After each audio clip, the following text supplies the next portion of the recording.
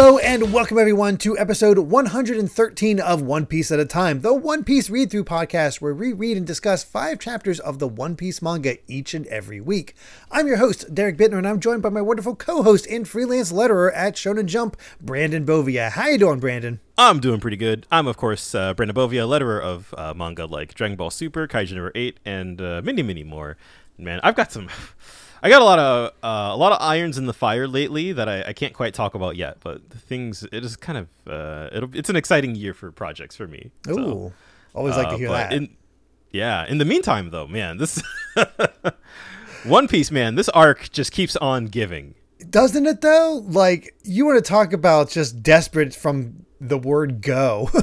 Like, yeah. Oh my gosh. We get to see some power scaling.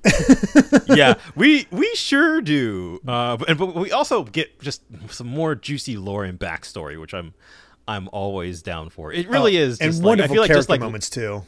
Yeah, I feel like just like last week, like what I love about this arc is just how dense it is. Like it feels like there's so much going on at any one given point. There doesn't seem to be any moment where it's just like, all right, pick it up.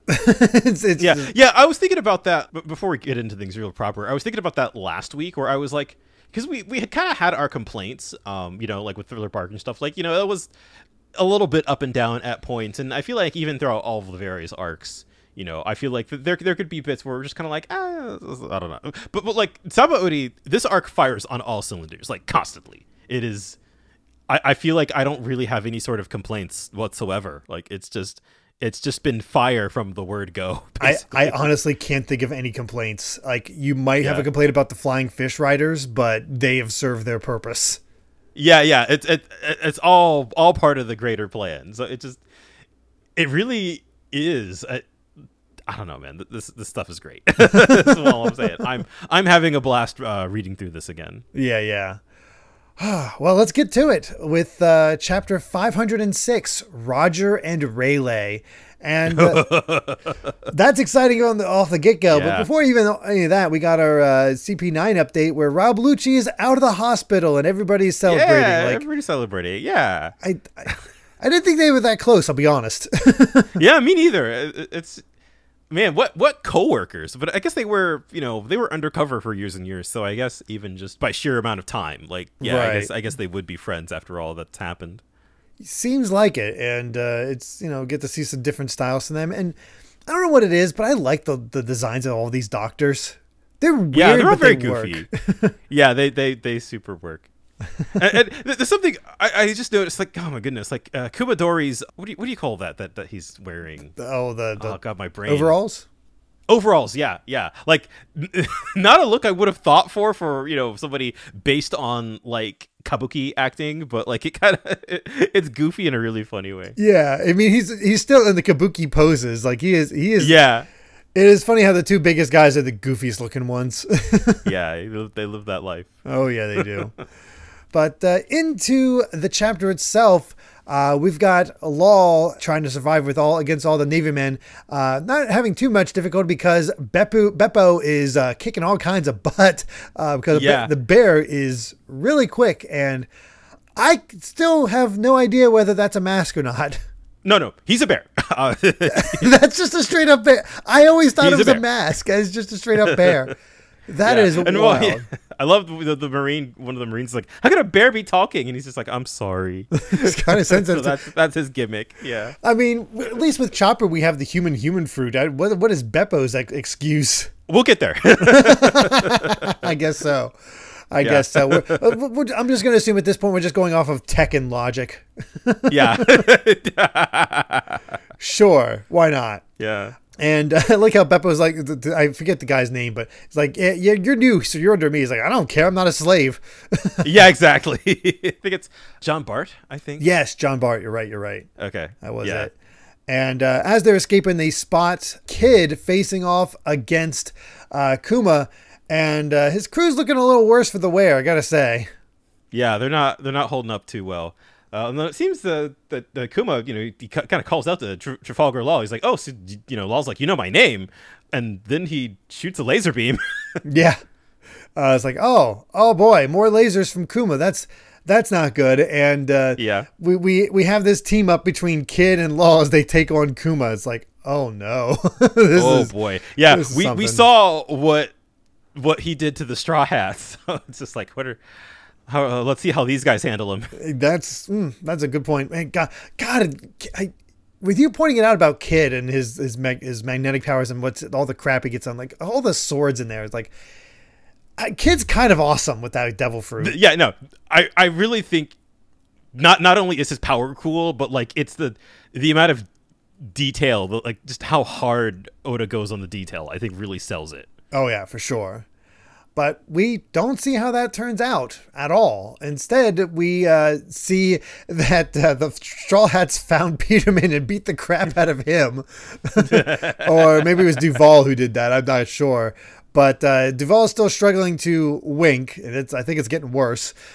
Yeah, it's definitely not getting better. I love just, Sanji saying, stop winking. Off they go, and they're even still trying to figure out the name. Instead of the Rosy Life Riders, now they're going with Life is Rosy Riders. Yeah. Which, I can respect that. They're probably looking for the one that fits the best. Like, yeah, you kind of, they're just, figuring things out as they go along. Oh yeah, for sure. But they successfully, amazingly, we got Law and Kid like just barely holding on against Kuma. Meanwhile, the Straw Hats successfully made it back to Shacky's thanks to the fish riders. It's like, yeah, so wow. Hey, making friends. There you go. Mm-hmm. And that's when Luffy finds out that Rayleigh was the first mate on Gold Roger's ship. And is like, you didn't tell him? It's like, no, they only needed the coding, so I didn't want to bother. And yeah, and it's kind of a big deal. Kind of a thing kind of important information to just omit. Yeah, exactly. And I like how Robin's like, oh, you didn't realize? And yeah, she would be the one to know. Nami's crying. He's like, he's mentioned in so many books. And I love this with freaking Brooke. I think there was a rookie by the name of Gold Roger. Maybe not. Yeah. He doesn't care. He's just out of time completely. Mm-hmm. But we find out why Rayleigh is friends with Hachi, because he saved his life when he was lost at sea 20 years ago, even though he was still just a kid.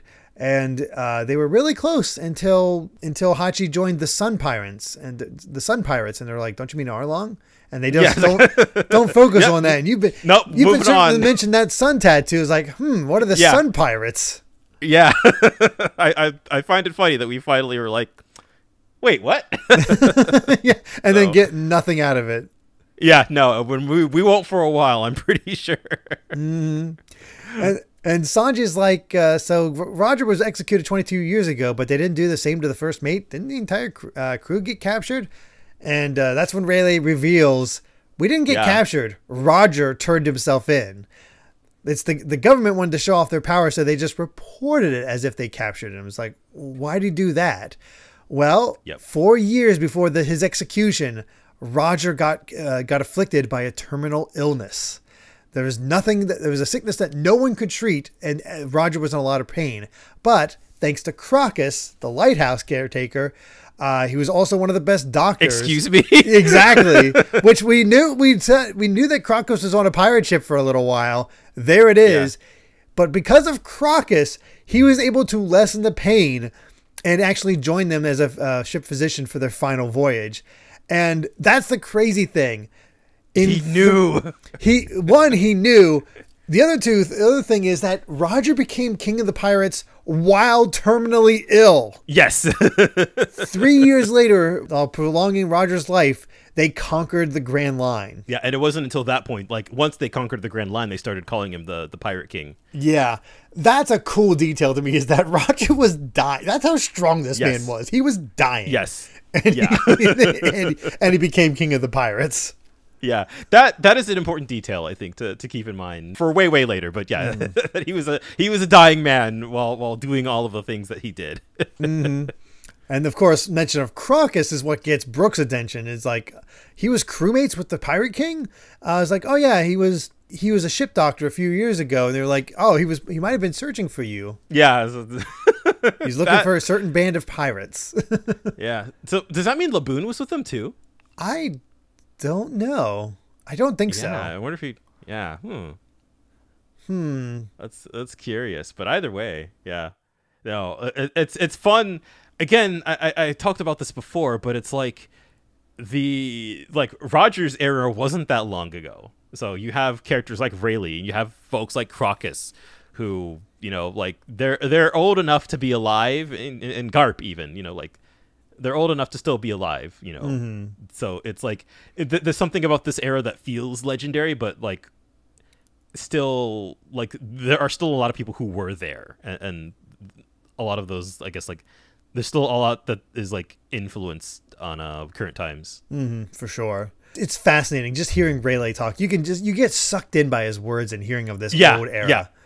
I love this stuff. Like, he didn't care about the Pirate King title, but he loved doing flashy and exciting things, whether in banquets or battles. He had a plan, but no future, but he enjoyed himself. And that's when one day he gave the order to disband and everyone went their separate ways. He doesn't even know where they all went, but it seems like he became the Pirate King, conquered the Grand Line, and there's like, okay, we're done, disband. Yeah, exactly. Yeah, we split. We accomplished this thing that I don't even know if they were setting out to accomplish. But yeah, a year later he turned himself in, and that's when he got publicly executed. But Rayleigh didn't go. It's also interesting that Roger just said, "I won't die, partner." Yeah, that's what interesting final words. And they were like, well, this is going to be our show of force, but instead Roger was able to start the Great Age of Pirates. Yeah, it's just you know, that you get that whole scene from chapter 1, and I love what Rayleigh says here, that you know there was no other day I laughed as much or cried as much or drank as much. Our captain lived a wonderful life. I also like the symbolism here. He turned his own small flame of life into a bonfire that set the world on fire. Yeah. It just, I really do think that's probably what he meant when he said that he won't die. Yeah, that is for sure. He somehow knew he was going to be able to kick this off. Exactly. You know, everybody's just sort of amazed. And Usopp's like, so Roger intentionally started the Age of Pirates. And Rayleigh's like, I don't know for sure yet, but Roger is dead. Those who create the times are always those who are living in the present. So, you know, I'm sure the ones that were present got something special from Roger. And you know what? That makes that opening sequence from the live actions so much more impactful, I think, where they actually show some of the characters you see that will be I think so too. Later. Yeah. That actually adds some like a very importance deliberate there. choice. Yeah. I think so, yeah. Of course, Shanks was one of them. He's like, oh, you know Shanks? Wait, you're from the East Blue, so do you know a pirate named Buggy? And I mean, Zoro. I love like, their Buggy. Reactions. Their faces are just like, ugh, Buggy. It's like, yeah, those two were trainees on our ship, and like they don't completely disregard Buggy. He's like, Shanks was on the Pirate King ship. He didn't tell you? Yeah. Oh, so can we double back to that one scene in like, oh my God, it was like chapter 17 or 18, somewhere in the teens. There was that flashback where Buggy was talking about how he got his devil fruit and why he hates Shanks. And there's that whole scene where they were having an argument. It's like, which one's colder, the North Pole or the South Pole? And then you see some old man bop him on the head and say, like, stop arguing, you're both idiots. That was Rayleigh. Yeah, they did say that was the first mate. I didn't even put that two and two together with this, because he did say that was the first mate who said that. And now he's the first mate. Oh, my God. I was specifically like, I was like, that's Roger's ship. They're on Roger's ship right now. That's... I obviously couldn't say that. I completely blanked on that was Rayleigh in that moment. How different did he look? Do you remember? I think you can tell because I think the beard is in the same shape. Ah, okay. That's cool. Yeah. I love that. Yeah, bring it back 500 chapters later. But he also goes on to say that 10 years ago he met Shanks by chance on the archipelago. Noticed that his trademark straw hat and left arm were gone. So when he asked about it, he's like, "Hey, in the East Blue, there's a kid saying the exact same thing as Captain Roger, the very same words the captain said." And it's man. Oh boy. Yeah, but I feel like that definitely puts into context why Shanks believes in Luffy as much as he does. I think so. There's definitely that spark before anybody even realized it. But enough of those good vibes and good feelings with learning about the Pirate King, because a battleship has arrived at the port, And these other pirates are just like, we got to get out of here. It's far too soon. It's like, wait, there's something wrong with this one. And he sees that there's somebody riding on top of the cannonball that's being shot. And we don't see his face, but it's just, this is Kizaru. I've arrived, so please respond accordingly. And just that shot of him landing on Sabaody, just like mostly in shadow with this giant explosion behind him. What a boss! While riding on a cannonball. Yeah. Good God. These admirals are insane. What an entrance. It's so good. You just love it. Let's just get right to it. Chapter 507. Kizaru arrives, and we got another full-page spread. We got to turn it on our side to actually see all of it, though. This one. It looks like a movie poster almost. It really does. I kind of thought it was one. I was like, are we about to get to the next movie already? But then no. It does kind of properly show off each of the crewmates. It makes them look pretty awesome, and you got to appreciate the declaration of war. Yeah. That's cool. We begin off with Rayleigh saying, well, I shouldn't babble about things that Shanks didn't tell you about, so I'm just glad you're all here. He should be waiting for you in the new world. And Luffy's just like, yeah, I can't wait to see him. Oh. Mm-hmm. So now we're talking about the coating. So he's like, all right, you wanted the coating. It's really expensive, but because you saved Hachi, we're gonna waive the fee. So yeah, free stuff. Yeah, we're just gonna get back. We're just gonna get to that, get you guys all set to go. So thanks for all that. But before he leaves, Robin actually approaches him, and she's like, "What is the will of D?" And I love that face from Rayleigh there. He's just like, oh. I'm like, and you see, as a fan, you see that, and you're like, oh? Yeah. Tell me. Yeah. This is when Robin relates, the poneglyph on Sky Island had Roger's name written in the same ancient language. How did he know that language? Do you know what happened to the world in the blank 100 years that started 900 years ago? So it wasn't 800, it was 900. So the blank years happened, and then the world government was formed. Yes. So, And he's like, yeah, we know. We learned everything about that era. And that expression from Robin, I think, says it all. Where you can kind of she's got like the heartbeat thump sound effect, where she's it's a very rare kind of shocked, like oh God, this is everything that she's been living for. Mm-hmm. This is what she's been searching for, to meet somebody like this and to know it all. And that's when Rayleigh just says, but don't get ahead of yourself. Take it one step at a time as you travel. It seems that we and those at O'Hara were too hasty.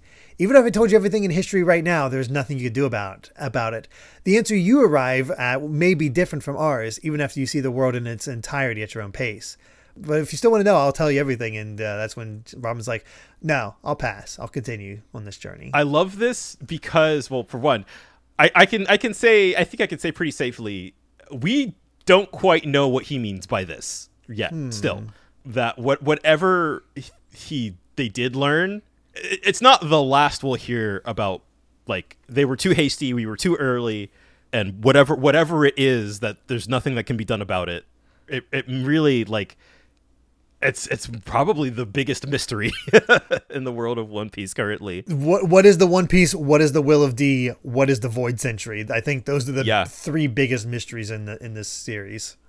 Yeah, exactly. And it's I love it because it doesn't the idea that Rayleigh could just say it right now, but that again, sort of implying you might come to a different answer, once you're done with your journey, and whatever that means. I like it so much because it doesn't undermine the journey. It doesn't. It's not the answers are out there, but is it really? It seems like whatever this is all connected to, it makes it feel very kind of personal, very this is the choice that we made once we found out, and it seems like you could extrapolate that whatever they learned about the truth, that Roger was like, all right, we're done. Mm-hmm. Yeah, you could definitely get that sense from it, but. You're right. It doesn't negate the journey, and the fact that they, you don't feel disappointed that you don't learn this. Exactly. We were never going to learn. No, definitely not. But I think, especially this next section we'll be going to talk about, this is Oda making a statement to me. Mm-hmm. We'll get to that. It is interesting how Rayleigh goes on. It's like, Roger didn't actually decipher those writings. We are pirates. There is no way our intellects could match the Professor Clover or the other scholars of O'Hara. He was able to hear the voices of all things in the world. That's all. That is a clue to his devil fruit, I think. Well, maybe. I mean, that's the only thing I can go on at this point. He was just naturally strong, and somehow the devil fruit he had allowed him to hear the world, to, like, I don't know, the understand fruit, something like that, like, or the listen fruit. Yeah. I can definitely also the poneglyph thing that will have an explanation later. Okay, because it's fascinating that he couldn't read it, but he could somehow understand it. Yeah, exactly. Yeah, there's a little bit more to that we'll come back to in a bit, quote unquote. Yeah, it's these tiny details that I completely forgot about, and it makes you just as excited as the first time. Yeah. What I love here, we have Usopp kind of playing the audience surrogate here, where he's just like, "Are you sure, Robin? Like, you might be passing up the biggest chance of your life." And then he's just like, "Hey, I want to ask you something too. Is the One Piece really at the last island?" And that's when we get just a massive Usopp. And then Luffy's on the table. Is like, I don't want to hear where the treasure is. I don't want to know if the treasure exists or not. I don't know for sure now, but everyone out there is risking their lives for it. But if Rayleigh tells us anything about it right now, I'll quit being a pirate. I'll never go on an adventure that isn't any fun. There it is. And Usopp's just like, I didn't mean to. I don't want to know about it. God, this is such an important scene. Yes, it absolutely is, because this is Oda stating flat out through Luffy, our main character, that no matter what the One Piece is, it's not about what it is. It is the journey. Mm-hmm. It's the adventure to it. That is the important part here. And to have just such a solid statement about it is really cool. I do think Oda has said in interviews at some point that, like, it's nothing dumb like the friends we made along the way. It's not a conceptual like thing like that. But obviously the adventure is more important than the treasure itself. Yes. And if anything, it sounds like the two might kind of be intrinsically tied to one another. Just kind of given that's my interpretation based on whatever it is, like the conclusion that Roger came to. Yeah. Whew. And we get one final interesting interaction between Rayleigh and Luffy. Is like, do you think you can do it? The new world far surpasses even your wildest imagination. The enemies there will be strong too. Do you think you can conquer such powerful oceans? And Luffy just says, I'm not going to conquer anything. The water is the most free as the Pirate King. And that reaction from Rayleigh says it all. Yeah. He just has that silent grin. It's just a little bit of a knowing smile. And that's the core concept of Luffy. It is about the adventure and being free. That is all that matters. Mm-hmm. Right here's the essence of Luffy, and is why he's such a wonderful character. So what's such a wonderful main character? Yeah, I think based on Rayleigh's reaction, you kind of get the sense that Roger probably said the same thing. Yeah, he just happened to do it. If I had to guess. Yeah, and even Shaki's impressed. So that's fun. And with that, he's like, all right, your ship was at Grove 41. I'll go by myself, but what are you guys going to do? The Admiral should already be here in the archipelago.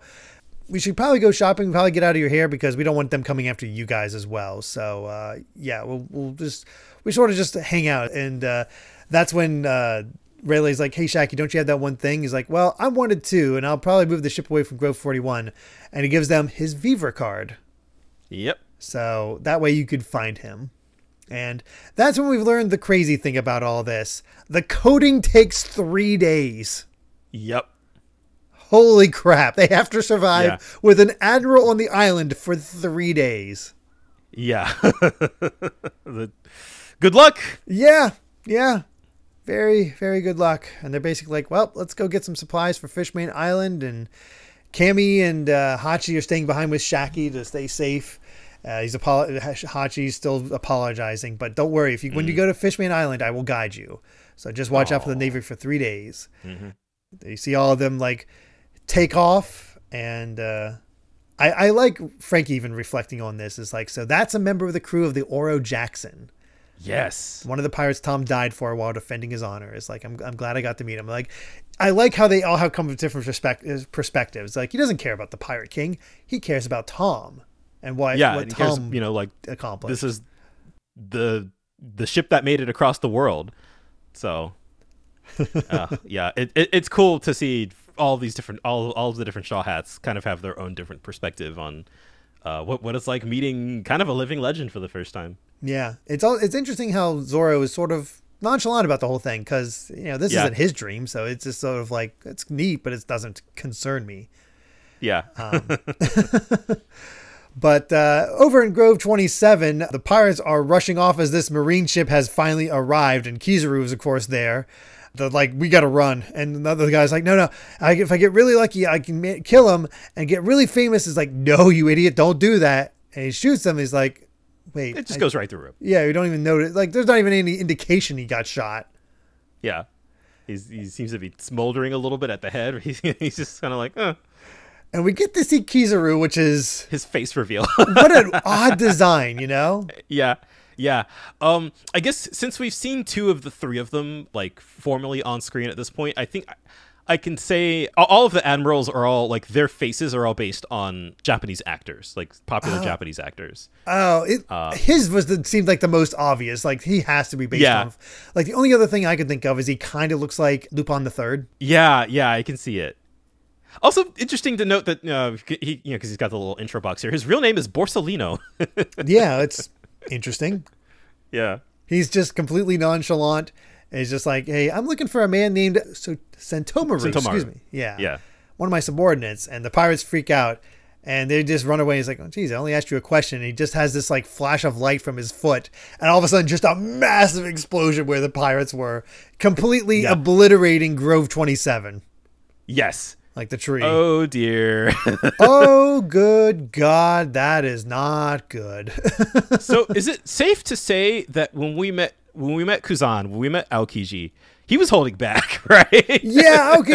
I think it's pretty evident at this point that Aokiji was holding back. Holy crap. Yeah.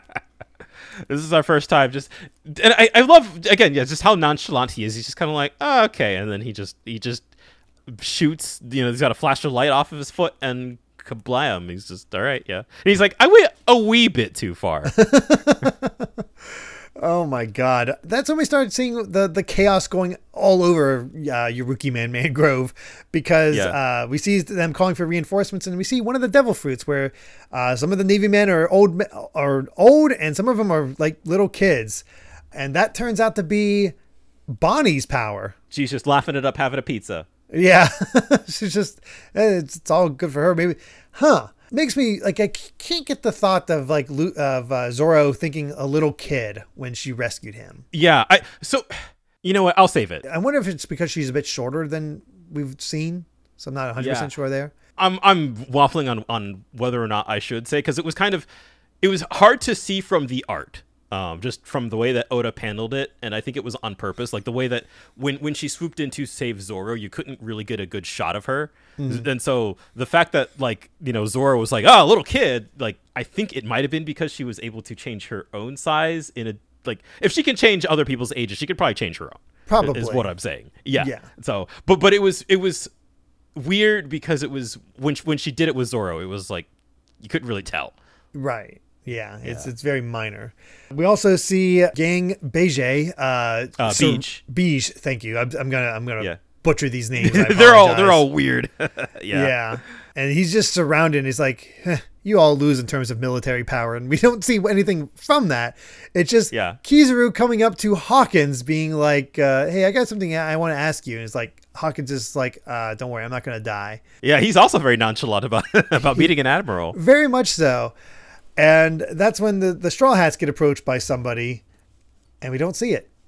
Oh, cliffhanger. Yep, we don't see it. It's not Kizaru, and there's other Navy men around, so maybe this is that Sentomaru that we've been seeing. Yeah, maybe. We do have a SBS, and one of the interesting questions here is about Oda's assistants, because they said with other comics, it's pretty obvious when drawings are done by the assistants, but I can't tell with One Piece, even from the first volumes. Do you draw the sketches for everything? And Oda responds, so it's impossible for me to do everything. My staff draws the backgrounds for me. They look at my rough sketches and groundwork, then draw everything up very carefully. My staff is really filled with many great people. The difference with other comics is probably that things like crowds, animals, smoke, clouds, oceans, and anything that lives and moves are all drawn by me. When you depend on other people to draw moving things, the presentation becomes a little off sometimes. A little awkward even. But with this, it's more like something that I refuse to let others do because I'm stubborn. So Oda putting in the work. Yeah. Oda putting in the work, but also, good Lord, I think because he has so many assistants doing just the backgrounds, I think that's why the background art in One Piece just God, especially later on, it gets really crazy detailed. Oh, yeah. If Oda's just doing all the characters himself, I guess that's all that the assistants need to do. Mm-hmm. But he's still doing all the crowds and stuff like that. So, my God. Yeah, which is ridiculous. Yeah. No, I wonder actually how much that has changed now, given that Oda, takes more breaks and is more conscious of his health and stuff, so. Which, good. We want this man to survive for as long as possible. Yes, please. I saw a stat that said that showed that manga creators, I think it's 10 years less of a lifespan than most Japanese people. I would believe that. God, especially we're losing so many great artists lately. So the burn and churn is super real. Oh yeah, it is. Well, here's hoping, but let's get to chapter 508, Island of Carnage. And boy, does that sound about right. Yeah. But yeah, they decided to take it easy by going bowling. Yeah. It seems also, I don't know what happened here that does Khalifa just have such a strong throwing arm that she just caused the bowling pins to explode? I'm going to guess yes. Yeah. It's incredible. I guess, yeah, that's the only thing I can come up with. That's when we go back into the chapter itself, and we got all these men running around. It's like, we got an enemy attack, prepare for battle, arm the cannons. I love this opening sequence so much because it is such good, just like good old fashioned comics. Because you're like, what in God's name is going on right now? Right, because you think it's something on the island itself. You see this stripe thing. It's like, oh, they're coming from one of the Yurukimon trees, and then you get horses coming out and all that stuff. And all of a sudden it goes. Then you get the page turn, and they're firing at giant marines. It looks like, and then it goes outward. And it's coming out from Beige himself. Yeah. The hell? I completely forgot about this power. Yeah, he's got an entire cavalry inside of his body. That shoot tiny cannonballs that grow into giant normal-sized cannonballs. Yeah, and you're just seeing tons of people in horses all just flying out of his body. And growing. It's incredible. Yeah, that's the thing. It seems like this sort of there's a size distortion effect going on. How somebody came up with the idea of this power, I have no idea. It's awesome. It's one of my favorites. It's so memorable. And then, God, you even see one of Beach's eyes has more people in it. And he's just like, Godfather, it's getting really smoky in here. I guess that's why they call him Gang Beige. So there you go. Yeah, he's got the whole gang in him. Oh, my God. I mean, when you see Beige, it's like, he's sort of standard, He doesn't stand out. He just looks like a normal mob boss. He looks like he's from a different comic entirely. But then he gets that power, and it's like, holy crap. Yeah, no, it's genuinely cool. Mm-hmm. And then we move over to Grove 27, where, Kizaru's there. We see the mangrove that's been destroyed because of that. People are talking about the 7 warlords are on the move as well. And that's when we see Erouge, I believe, facing off against Kuma, which wasn't he fighting... he was fighting Kid in Law. Yeah. Yeah, and you'd think if that's interesting. Kid in Law beat him, he'd be a little bit worse for wear. Or this indicates that Kid in Law are not in good shape right now. Yeah, that is true. And also, we have seen that Kuma can teleport, so maybe that's what that is. Yeah, that's true. And Erouge is already in rough shape. Kuma's also not talking a whole lot. He's just... Yeah. But over in Grove 24, Hawkins' crew is like, Captain, please run. It's like, no, Hawkins just doing a reading. It's like, so battle, chance of defeat, 100%. Flee, chance of success, 12%. Defend, avoidance rate, 76%. That's when Kizaru's just like, hey, do you have a minute? Oh, also important to note, Kizaru, he's tall. Oh yeah, shot of him looking down. I mean, Hawkins is sitting down, but still. Yeah, even if Hawkins was standing up, he is yeah, massively tall. Good God. Yeah. I don't know if this is part of his devil fruit though, with Hawkins, with the how the cards are standing up and all that. I genuinely don't know. Oh wow. But I love how he's like, survival, chance of death, 0%. And it's like, I don't know, about the Sentomaru, I don't know anyone like that. Ask someone else. Well, if I can't find him, I know. I've got lots of time. It's amazing that Hawkins has the balls to tell an Admiral to piss off. I know, right? Especially when he's like, yeah, speed is weight. And have you ever been been kicked at the speed of light? And we don't have a confirmation, but it kind of seems like Kizaru's a light man. Yeah, he seems to have some powers based on light, and you just see Hawkins just go crashing into the wall. Like, oh dear. Oh, that ain't good. There's just panic from everyone. Apu's watching, like, what is going on? Explosions are happening. It is just like everybody's trying to escape, and nobody knows where these attacks are coming from or where they're catching on fire. It is madness. And Hawkins is okay. He's like, oh, you exceeded my expectations. And he starts having like voodoo dolls come out of his body. Like, what the hell? And the way that he says only having 10 against an Admiral could feel very unnerving as he has voodoo dolls popping out of his arm. That's another really just like kind of a disturbing devil fruit power. Yeah, it's like, does that mean he would have died twice over if not for these things? Like, I think so. I think that's the implication. I think that's why he can kind of survive. But yeah. Anyway, here comes a Rouge getting tossed basically right next to them. Is like, yeah, did not stand a chance against Kuma. Nope. Yeah, and then I love Rouge. He's like, is that Kizaru? This is terrible luck. And Hawkins just like, nah, I don't see death creeping up on you. So I completely forgot we got to see all the supernovas fight the Navy. Yes.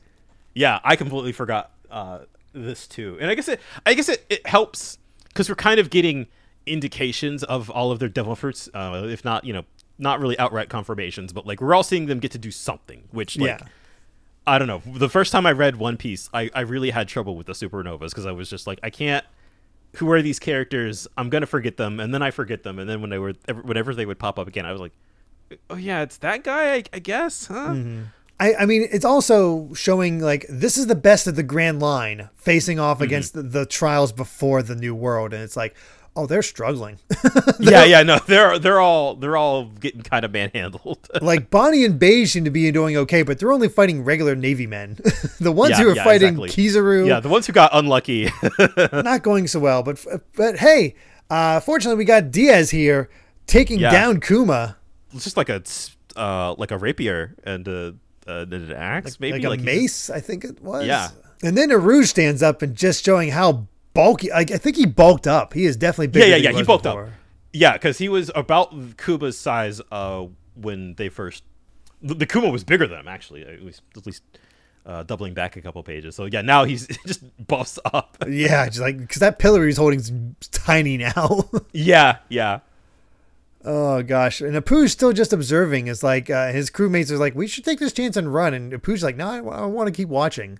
Yeah, bring out the popcorn, man. And that's when we see who the Straw Hats found. Kuma. Another Kuma. At that point, it's like, what? Yeah. What is happening here? Man, things are going from just questions on questions. You see this Kuma like take off his glove, and then Sanji's like, "There's a shockwave. Don't get hit." Turns out, no, it's a beam instead.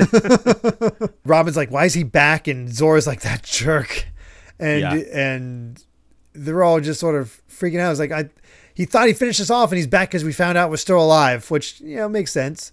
Makes sense, yeah. But also, again, like you said before, like he's not really saying much. No, he's not saying much. But it's also all the Straw Hats at pretty much best condition fighting against Zoro. Minus Zoro. Zoro's not in the best shape. But Frankie gets a coup de vent off and sends him flying back. So that's good. And Luffy immediately goes into gear 2. He's like, yeah, I got to go all out from the very start. Yep, no holding back. And that's when Zoro notices something's weird here. There's something different about him last time. Or was this from last time? Is it just my imagination? Yeah. And that's when I think we see, I think this is Sentomaru. Yeah. It's like, why isn't he contacting me? I better hurry or they'll finish them all off. And I'm like, what's that all about? Yeah. Also interesting that we saw Sentomaru right at the start of Sabaody. He was also just like kind of in shadow. Like, oh, right. I forgot about that. Yeah. Huh. So funny that he's looking for Kizaru and Kizaru is looking for him. Yeah, pretty much. In our SPS, we get some origins of our names. Basically, this reader got everything right except for one. So Kid is based off, it takes Eustace from the 13th century pirate monk Eustace, then the 17th century Scottish pirate William Kidd. Diaz Drake is from the Francis Drake. Basil Hawkins is John Hawkins and Basil Ringrose. Trafalgar Law is based on Edward Lowe. Jewelry Bonnie is based on Anne Bonny, or takes their name from, is the best way to put this. Arouge takes it from Arouge Barbarossa, which made me perk up because of, Pirates of the Caribbean. Yeah. And then Apu is from Chui Apu, from a Chinese pirate.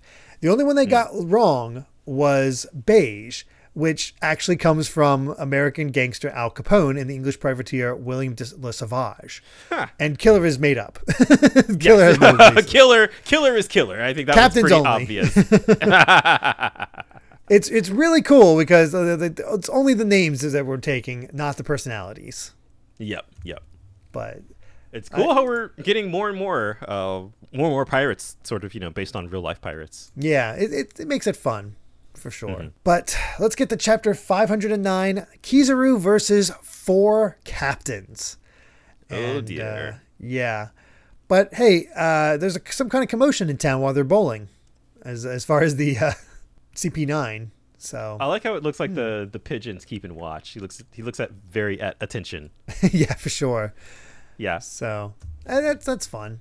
But back to Grove 12, things are exploding, and have to just try to avoid as much as possible. Yeah, I love the freaking the dive that Frankie, Usopp, and Brook have to do. They're all running away from the giant explosions, and they're just like, "It's a beam! It's a beam! A beam is a light ray." Do you know how amazing it would be if a weapon like that would actually exist? And Brook was like, and they're like, "What are you doing, Brook?" "Oh, I'm playing dead." But everybody knows you're not dead. Yeah. Hey, we've got an awesome bit here where Zoro, Luffy, and Sanji all go in with their big attacks and pound on Kuma and force him back. It's awesome. Yeah. It's cool, because again, this is sort of a bit like the Oars fight, but it feels like you said, most of the Straw Hats are kind of at full power, and they know from the start, Kuma is dangerous, so we're just wasting no time. We got to go all in. Yeah, this is about power more than size. Yeah, exactly. Luffy's talking to Zoro, is like, are they that different? And Sanji's like, maybe they're twins. And Zoro's like, no, whatever. The real one can warp and will dodge attacks more often. Besides, he's not shooting shockwaves. He doesn't have paws either. But even if he's a fake, he's a problem. So there's 2 of them, and they're both really strong. And we know from now, there might be 3. Yes. Because we got the one with Law and Kid. We got the one with Rouge, and now we have the one with Straw Hats. And that's scary. Yes.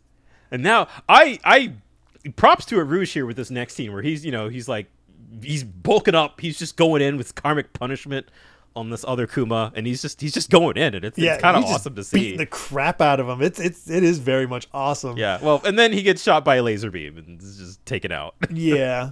I mean, interestingly, he seems to bulk up from taking damage, so that's an interesting power. But Rouge is not doing so well. I'd say he's probably getting the most beat up. Is Rouge a Saiyan? Yeah, that's a good question. And this is when we finally get some details from Diaz, because, well, he's a former Navy man. And so he says, in addition to Bartholomew Kuma's body, you recreated Kizaru's attack power, Vegapunk. I didn't think the pacifistas had already come this far. So there we go. Yeah. Another creation by Vegapunk, And this is what the hell a pacifista is. What the hell? Yes. So basically, Kuma's body with Kizaru's devil fruit, which is a horrifying combination. Yeah. How Vegapunk is such a mystery. I still have no idea with Vegapunk, and like, he will remain a mystery for a very long time. He just starts getting more and more references. Like the only time, because the first time we got references, like, oh, thanks to a scientist that learned how to feed devil fruit to inanimate objects. Yeah. I think Kobe mentioned back at the end of Inya's lobby too. Yeah. Or that might have. I think that might have been revealing that he was the one who had. So whatever Vegapunk is doing, he's doing all kinds of weird experiments with devil fruits. Yeah, he is, which quite capable. It's fascinating that we kind of have like this scientific underbelly to like, because we still have no idea really how devil fruits work. But here we have somebody kind of operating from the shadows, like, yeah, let's put some science juice in it and see what happens. Much. That's when the onlookers are like, oh, crap. Even 3 pirates with bounties over 100 million can't survive against the warlord and the Navy Admiral. We have to go. Get out. That's when Diaz is talks to Kizaru, is like, are you here for some recon work on that? And Kizaru's just like, whatever. Go ahead and fight it. Whatever. So, yeah. If you despair at this all the more. So, yeah. And this time we get to see Diaz's, or at least a little bit of Diaz's power, where he looks to be a T-Rex man. I forgot about that. Yes, it's awesome. We just see it in shadow, but just that shot of him like biting Kuma's head is just like, of all the things, just like he's a, and as Apu mentions, like it's a rare ancient species of the Zoan type. That's amazing. We get a new Zoan. We got dinosaurs now. Got a freaking dinosaur. That's awesome. Yeah. Oh man. But then we got, gotta love how Aruj is just like just trying to casually observe again, and Kizaru is like, "Hey, I thought I told you I was here too." Kicks him in the side of the ribs and just sent him through 4 buildings. Yes. So I think this Kizaru fellow might be a little dangerous. Yeah, he's a tad strong. And we got Hawkins doing his demon face attack, which turns him into like a voodoo doll. And he's even got like pins in his fingers and stuff. Oh man, it's all of these devil fruits are so freaking cool, man. These Oda knew what he was doing. He was saving some of his coolest powers for the supernovas. Oh, for sure. And then Kizaru's just like, poke your eyes. We'll just do the 3 Stooges move, except we're going to, like, here's your solar flare, just concentrated. Yeah, exactly. Jeez. And Hawkins' crew is like, this is bad. He can't take any more damage or he really will die. And Kizaru's ready to finish him off. But that's when Apu comes up and we get to see his long arms and he starts just bopping his head, knocking it, tooting with his chin. They've got a real music man here as he's doing all this. His body is so strange. He's playing pianos with his teeth. He turns his arm into a clarinet. Yeah.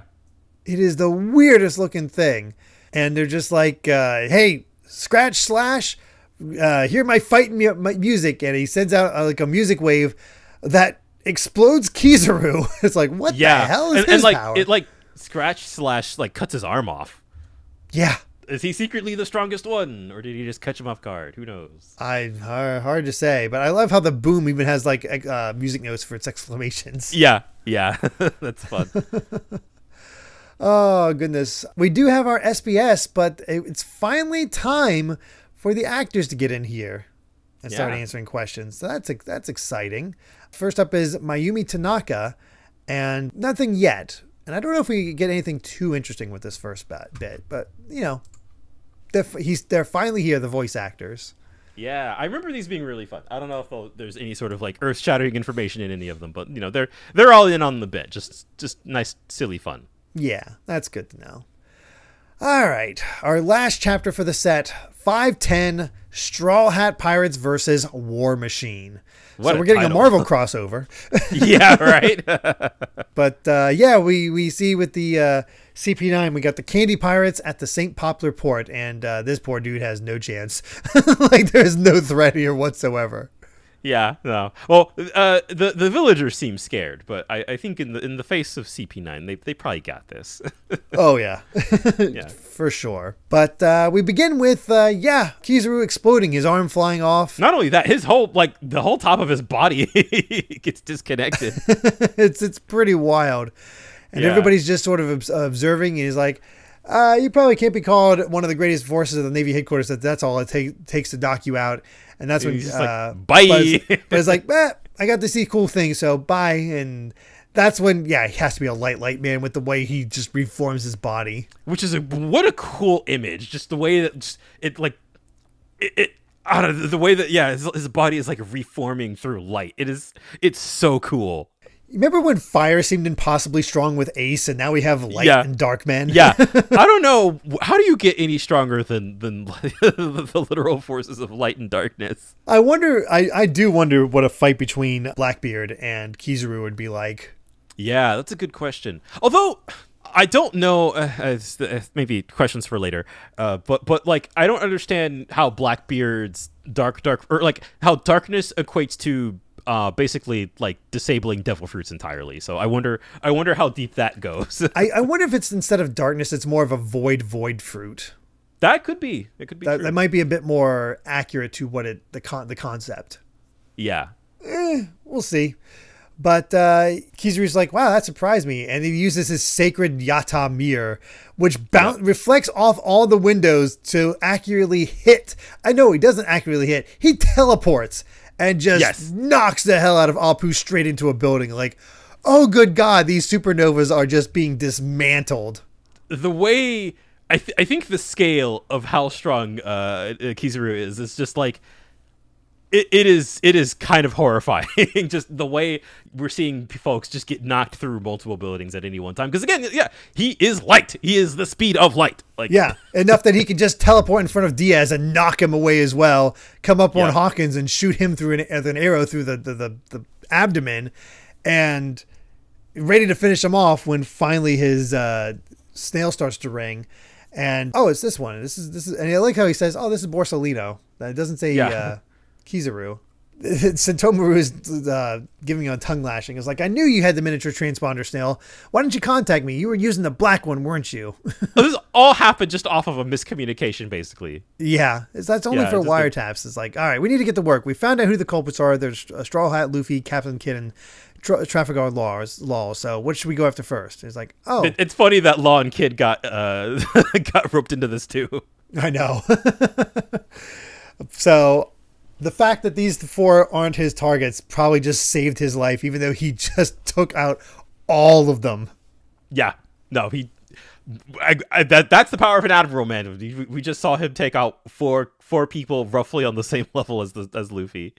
It really gives, it's like, remember how I said before, like it felt like the Straw Hats, even though they were still struggling bits here and there, like they kind of conquered the Grand Line. They were used to it.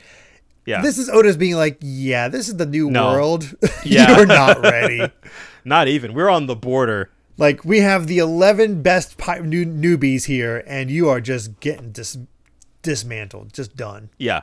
Yeah. Back to the Straw Hats, and Luffy's confused about why Zoro seems to be so hurt. Yeah. And, it's like, poor Zoro's still just trying to get back to this. Hasn't quite healed yet. Yeah. They're just trying to figure out what's going on, that he looks like one of the 7 warlords, but what's going on? But time for the rest of the Straw Hats to get in here, with freaking Chopper coming in with his Cloven Cherry Blossom Blizzard knocking into Kuma, and then follow up by Frankie with his strong hammer to start boxing. And he gets knocked away with a single punch, but Robin's able to catch him. And it's like, geez, he's strong in hand-to-hand combat as well. And here comes Brook to stab him from above. And it just comes to a complete stop, and a giant blast starts coming out of Kuma's mouth. God, again, just like with oars, like seeing the Straw Hats all kind of combo off of each other, like this is so fun. Yeah. Usopp saving freaking Brook with shooting into his mouth with the Atlas Comet. And, hey, something's wrong. It's like, would the bomb start working on him all of a sudden? Well, one of them went in his mouth, so it must have short-circuited something. So his body may be hard, but his skin still bleeds. He's just like me. He's an ordinary human body modified to carry weapons. And that's when we got Robin here, with the save as Kuma's about to blast Nami, and she conks him on the head to do make the blast happen in his mouth and sort of explode his head to a degree. Yeah. Except his head's still there. Makes me think of Raccoon in DBZ. Oh yeah, totally. Yep, absolutely. But Nami gets a hit in with the Thunderlance tempo, and they're getting him. They're really starting to wear him down. It's awesome to see that teamwork. But then he starts going berserk and just starts blasting everywhere. Just laser beams going everywhere. So we got Sanji coming in with his flambage shot with the Diable Jambe. They're basically using all their best moves. That was his finishing move from Ines Lobby. Here comes Zoro's, the Asura, Demon 9 Flash, and Luffy with the Gum Gum Gigant Rifle. Yes.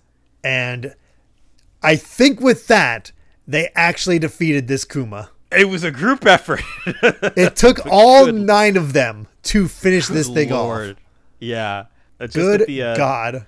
The concept that there are multiple Kumas running around it doesn't instill me with a lot of confidence. One of the most terrifying warlords that we've had to fight, and there's multiple of them. Yeah. Oh God. No, it really starts.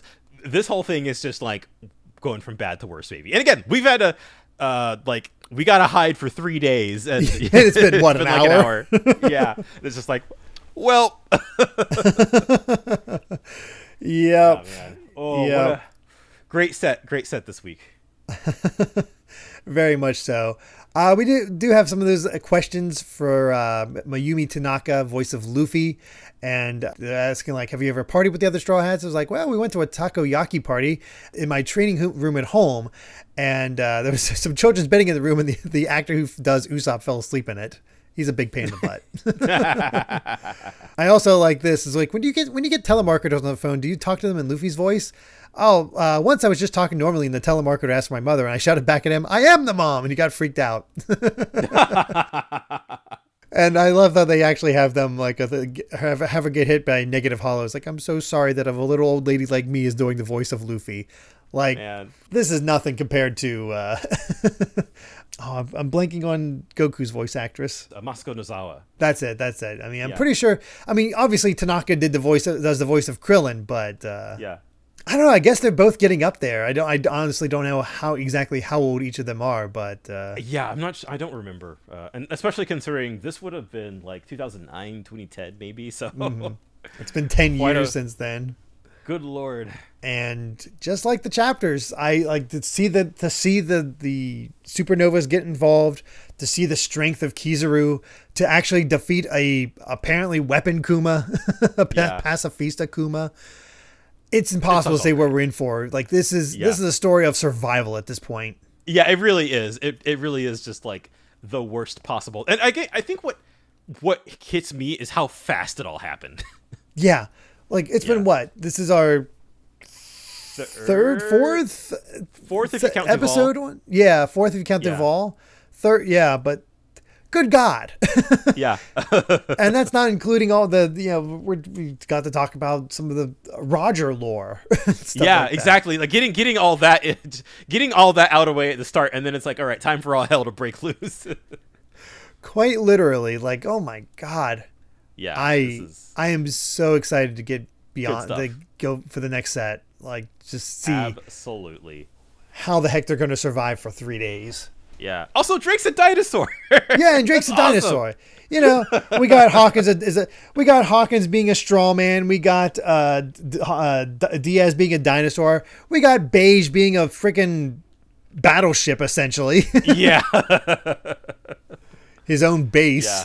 All of their devil fruits are all so cool. Again, I feel like we all kind of like throughout this podcast, not every devil fruit is cool. All of the supernovas have cool devil fruits. They're all amazing. Absolutely. Agreed. So I'm just so happy to be talking about these. Yeah. But with that, I believe we've said all we've wanted to say about chapters 506 to 510 of One Piece. Thank you so much for listening, and you can find more of my ramblings and stream VODs over at BitNerd Games on YouTube or BitNerd with an underscore at the end on Twitter. And Brandon, where can everyone find you at? I'm at Brandon Bovia on Twitter talking about anime, manga, games, and my job. And yeah, nothing to promote this week. Just ready to come back next week and talk about more One Piece, man, because we are getting into it. Absolutely. It'd be so easy to just like, let's read more chapters and talk more. But yeah, I need to edit. Yes. But if you'd like to help us out more, you can support the podcast over at patreon.com/Derek Bittner. That's DERRICKBITNER to listen to the next episode ad-free 3 days early. And make sure to return next time as we discuss chapters 511 to 515 of One Piece. So until then, my friends, bye. Remember to take life one piece at a time.